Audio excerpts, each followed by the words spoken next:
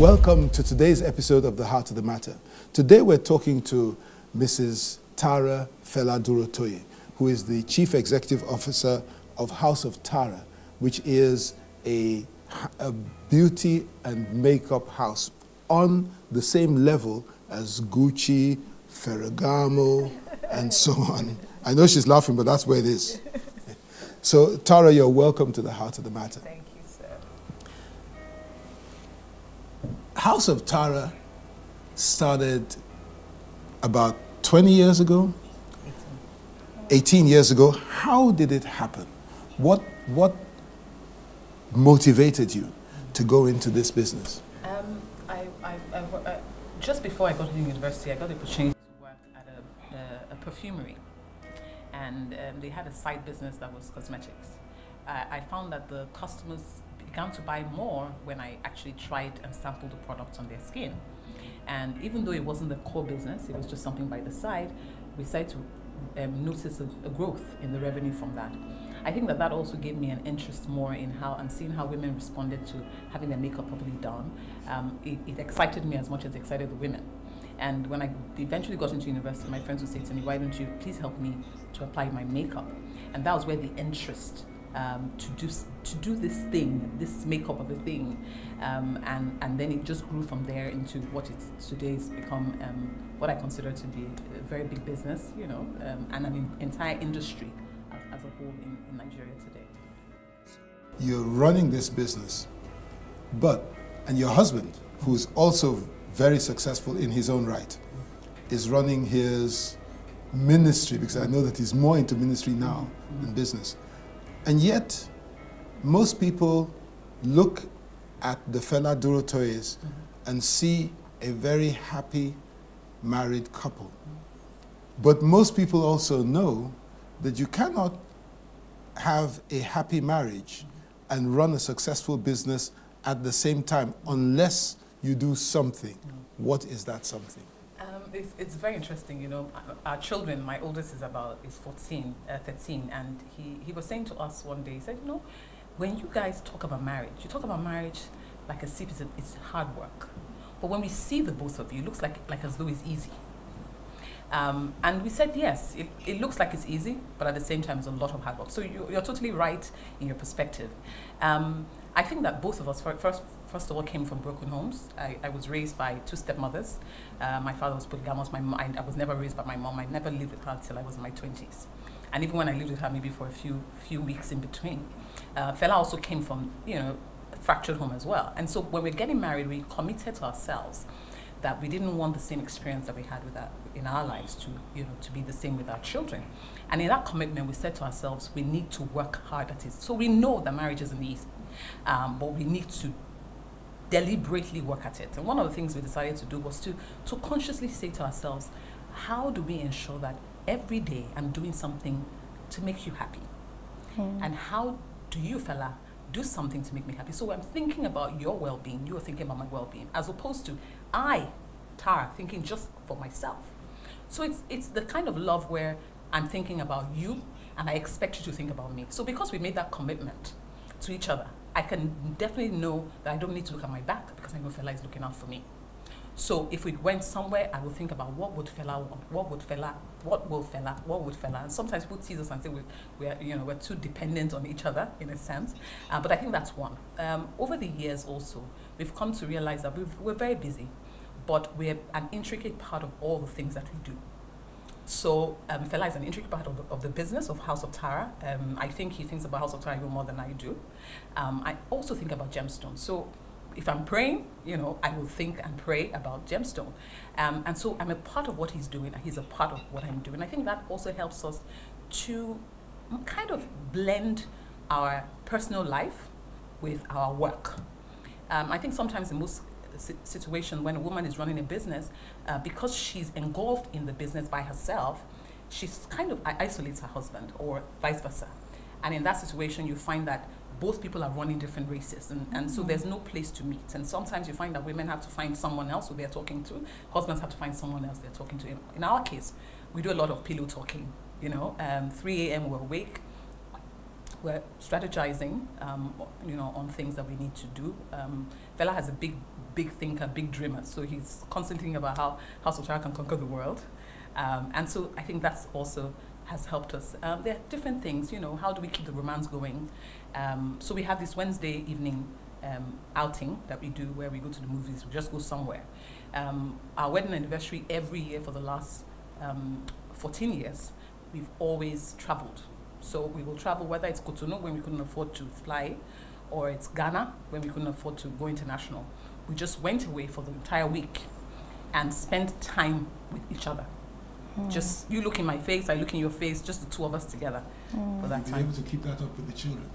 Yes, and the children know. So the ones who are in boarding school also remember. So last year, I called school and matron says, "Oh, I hear it was your wedding anniversary last week and you people always travel."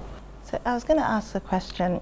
So one thing I've learned from what you said is communication. So you talk and you share a lot.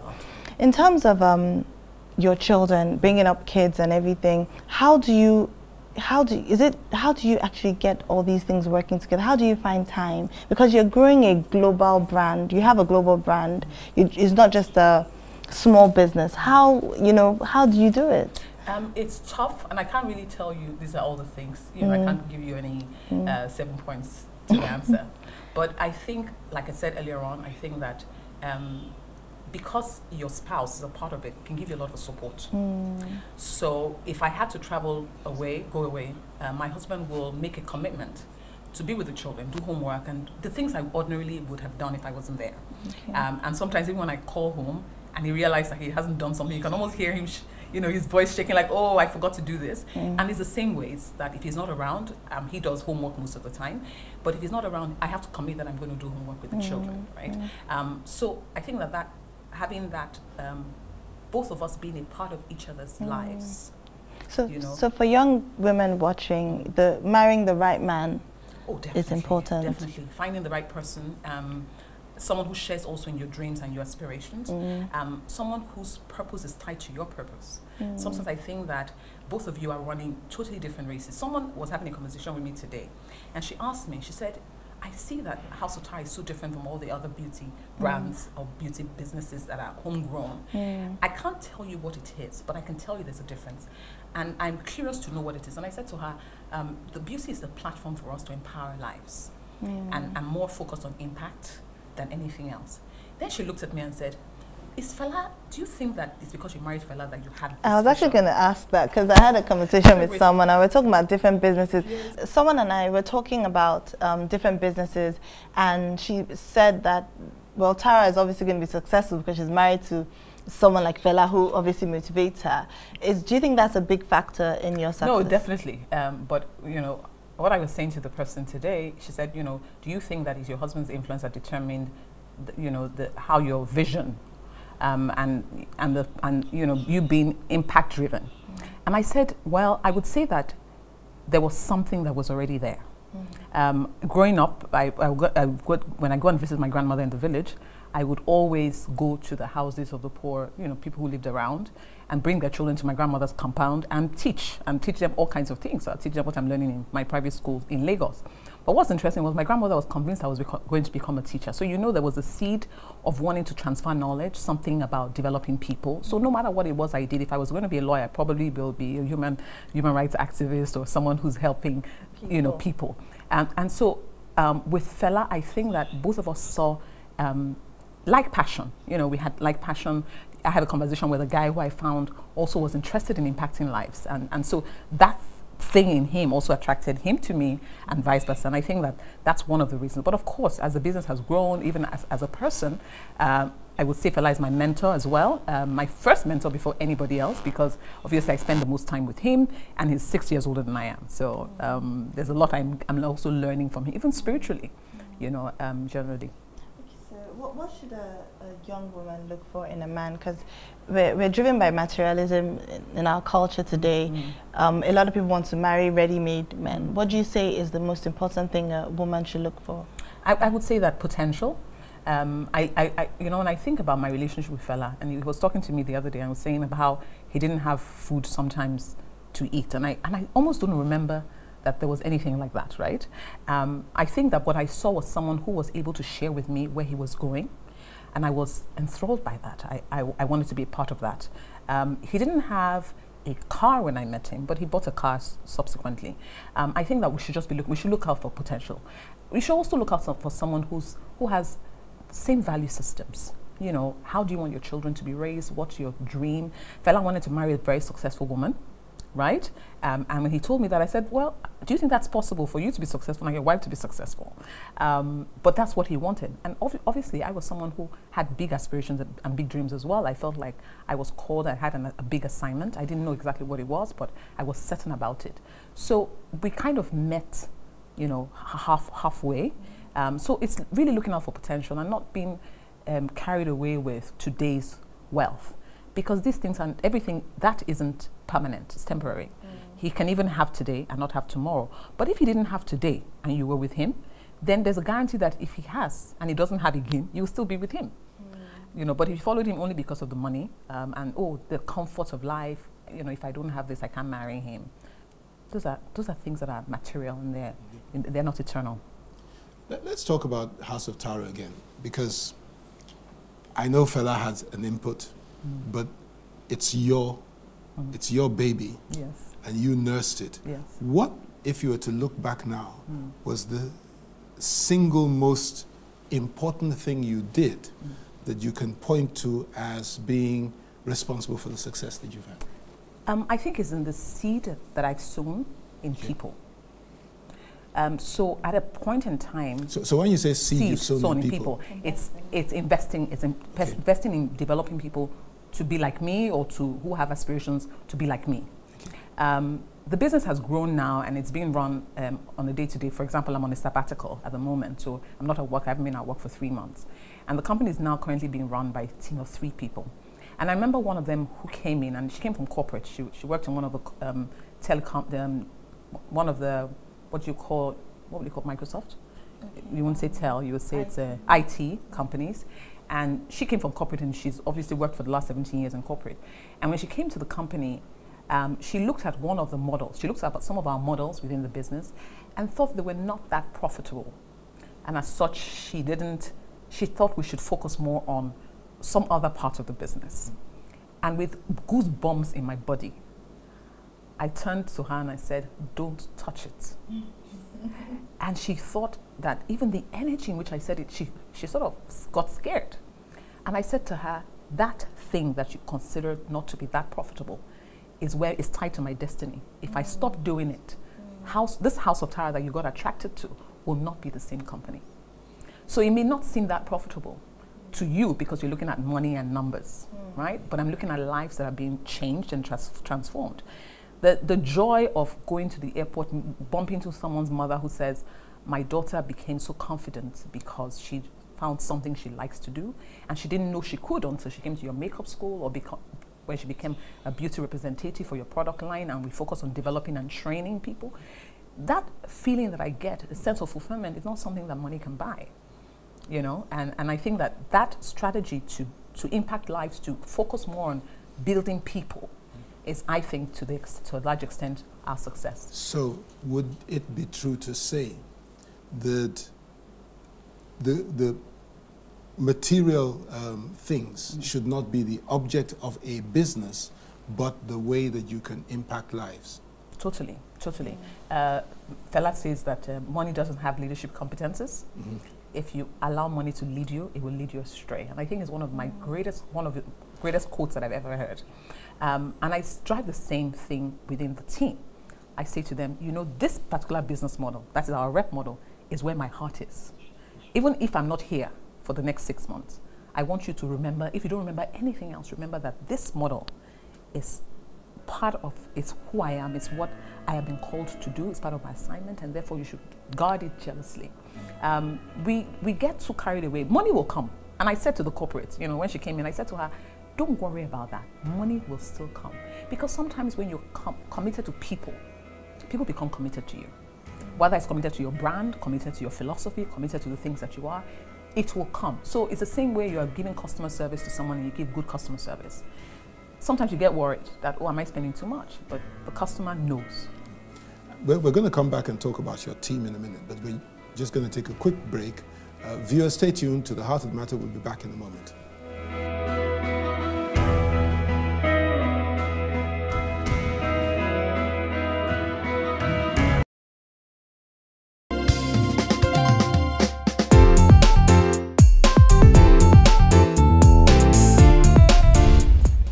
Welcome back to The Heart of the Matter, where we're talking to Mrs. Tara Fela-Durotoye, who is the CEO of House of Tara, a great fashion, well, beauty and makeup business.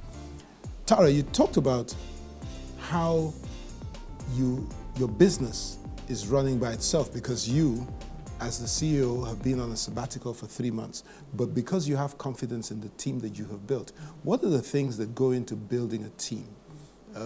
What are the kind of things that... One of them is, when you found a business, first of all, sometimes position makes you a leader, right? In my case, I founded a company, therefore automatically I'm the leader in the company. And so as a leader, you have to know that your commitment to people is what makes them committed to you. That's one. Two, I also believe that you have to develop people.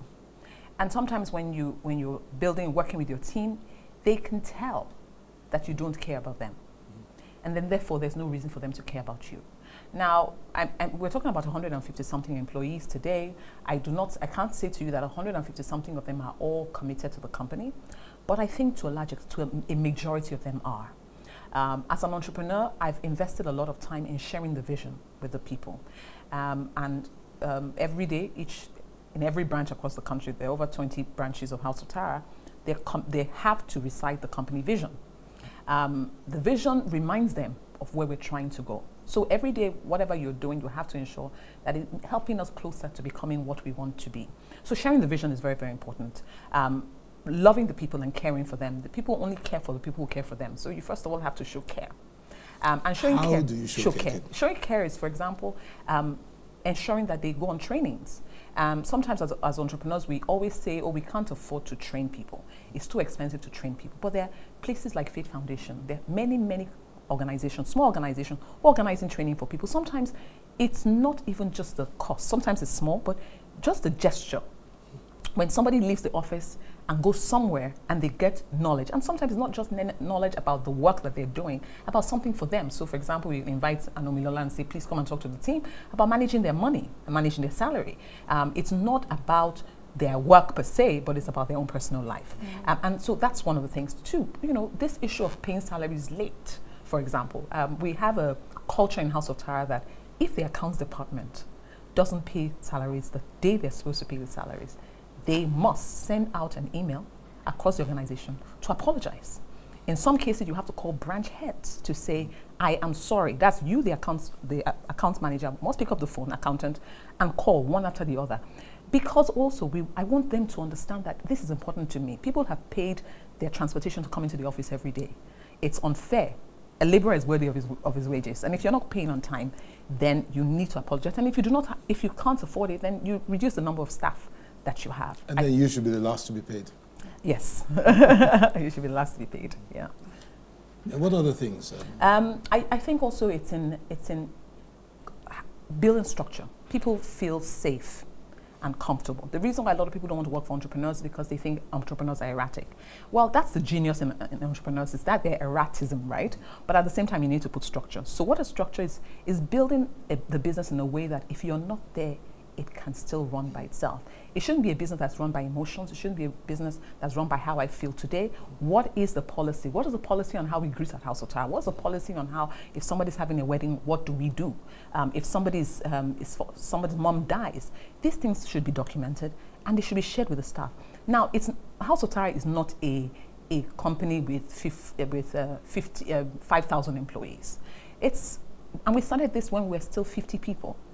And sometimes I think that when we start up businesses, we think that, oh, it's too expensive to do those things. You have friends who are in HR, who you can ask for counsel, say, what do you think I should do? And if I started all over again, I would say the two things that are most important after myself will be to get someone who can help us with our human resource and also to keep our books, right? But human resource, little things like if I'm coming to organization, I want to know what my job description is. What am I supposed to do?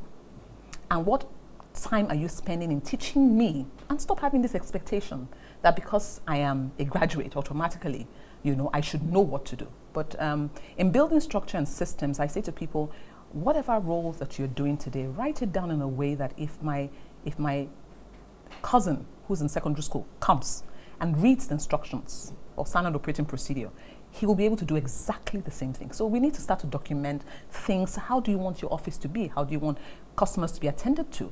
And you need to share. Don't expect people to just have an assumption that they would know it. And being a CEO, when you put that name against your title against your name, it's a lot of responsibility, and we need to rise up to that responsibility. Okay. Now you're away for 3 months. Are you doing something new? No. So people expect, I was talking to one of my old staff, and he said to me, well, I'm expecting to hear about a project. I do not believe that you're not doing absolutely anything. But I'm just taking time to rest. I'm taking, Sabbath, rest. Okay. Business is 18 years. I think that sometimes we need to learn to grow in this new level.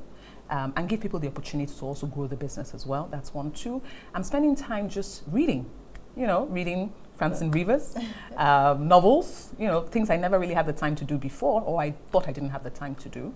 I'm gardening a lot as well. And I'm spending time... Gardening, Yes, said. gardening. Wow. Yes, gardening. So I'm gardening a lot. So you have green fingers? Yes, I do. I do. And I'm discovering even more. But I'm also learning French. So I have a French lesson teacher that comes to the house to teach me French. So you're going to conquer the Francophone countries. No, that's not the objective. The objective is just to learn something new in this time. And I'm teaching people to cook. So I have all these my different delicacies, traditional delicacies that I can teach you. So anyone who's interested, come by the house. But just generally having a good time. My youngest said to me the other day, said, "Mommy, you've become more hospitation." So. I'm listening to you speak. There's a lot of knowledge. And reading one of the interviews you did with a magazine, you're constantly investing in knowledge for yourself. Why is that important? Knowledge is important for different reasons. I think that for every stage and season that we are, we need knowledge to equip us for where we are. I remember starting up the business and having to grow all this time. And for every new season, I need to have sufficient knowledge for the next level. So I'm suddenly becoming a real CEO. Sometimes when you call that title, a lot of times when you are CEO of 5 people, you're not really a CEO. But when you become a CEO who's running a company and the people who are reporting to you have worked in corporate for many years, they never worked on entrepreneurs, so they think entrepreneurs are mad people, right? But then they also have seen what you've done, but they want to see that you've specialized in something. And as an entrepreneur, sometimes you have your fingers in everything. So you're an accountant and a supply chain manager, and you deal with suppliers and also the same customer service. And you're a jack of all trades, but not necessarily a master of one thing. So this season for me also is trying to equip myself to be able to lead a certain caliber of people that I've never led before. So that's why knowledge is very important for all the different seasons. Sometimes even for marriage, for raising children. There's a famous book called How to Raise Boys, and I have only sons. And I went and bought it, sat down and read it. I'm reading a book called Thrive by Arianna Huffington. And she's an entrepreneur who built a big business, right? And one day collapsed in her office because of exhaustion. And I think that sometimes when people leave paid employment, they say they want to become entrepreneurs because they'll have more time for themselves. But that's not really true. Because when you become an entrepreneur, then you're a 24-hour business machine, 7 days a week, consistently. And I just want to learn how to enjoy the moment, thrive, also in this season. So knowledge is important. Coming back to marriage. Exactly. How do you strike that balance between work and marriage? Do you have any set rules? You talked about Wednesdays. Well, I think as the years have come, we're learning on the job, as you say, as you say. There's certain things that obviously we've consistently done over the years as a couple. But I think that the first thing is to decide that I am going to stay married, that I'm committed to you, and I'm committed to the vows that I made. Now, I think when we're getting married, we must have someone who also feels the same way as strongly. So I was coming from a place where I was committed to that, and I was lucky to find someone who was as well committed to that. And sometimes it's in those conversations that you have where the person will share with you their thoughts. Sometimes someone can say to you, well, I saw this, if I was married to, I would have left.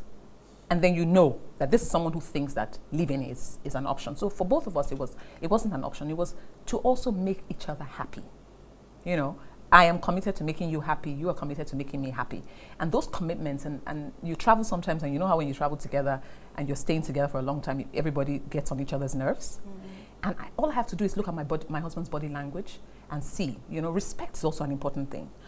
Sometimes you find that, you know, I hear women talk to their husband and they use words like he's stupid, you know, and they say it's funny, and they think for me it's not something that I can do. And it's not just because my husband is older than me with 6 years, but simply because you also want to put things in place to ensure that you are checking yourself, that you're respecting him. Actually, I was actually going to ask a question on that, because I attended an event where Fela said, you know, Tara is a tiger out there, but when she comes home, she's like a kitten. Why is it important as a woman, as a successful woman, to respect your husband?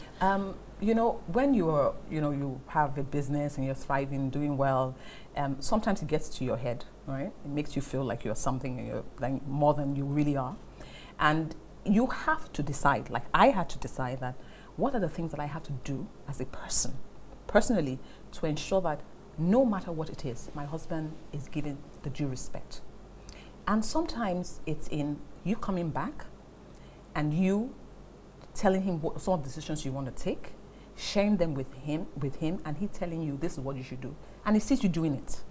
That I've told you to do this and you just go ahead and do it. Respect for me, I think, helps in marriage, because men are very egocentric. Right, and I think that yes, and that's how God created them, right? Yeah, you know. So we as women have to learn to find ways, and respect can be different things to different people. What is respect to my husband? What is, you know, is it that when I'm with my friends I shouldn't say some things? Sometimes when you're talking to him, you can see from his body language what he finds to be disrespectful, and when he shares it with you, you take it very, very seriously. My husband and I, it's something that for me is clear that, you know, speaking to him a certain way is just not acceptable, right? And it's something that I consciously worked on. You know, I say my parents used to call me senior prefect at home. So when I came to my husband's house, I also wanted to become a senior prefect. But I had to put those things in check. So we need to put those things in check. Respect is very important. If you don't respect your husband, the chances of him loving you and showing you love, it becomes even more difficult. You know, Tara, we really could listen to you all day, but we've come to the end of the time that we have for the program, and I want to say a great big thank you to you for illuminating us and the audience. So thank you very, very much for coming. Thank you so much, sir. Thank you. Thank you. Viewers, I'm sure you've enjoyed watching this episode of The Heart of the Matter, which we had with Mrs. Fela-Durotoye, Mrs. Tara Fela-Durotoye. Now you've made me frightened of using the word CEO, but you are the CEO of the House of Tara. So viewers, we'll be back next week with another episode of The Heart of the Matter. Until then, stay blessed.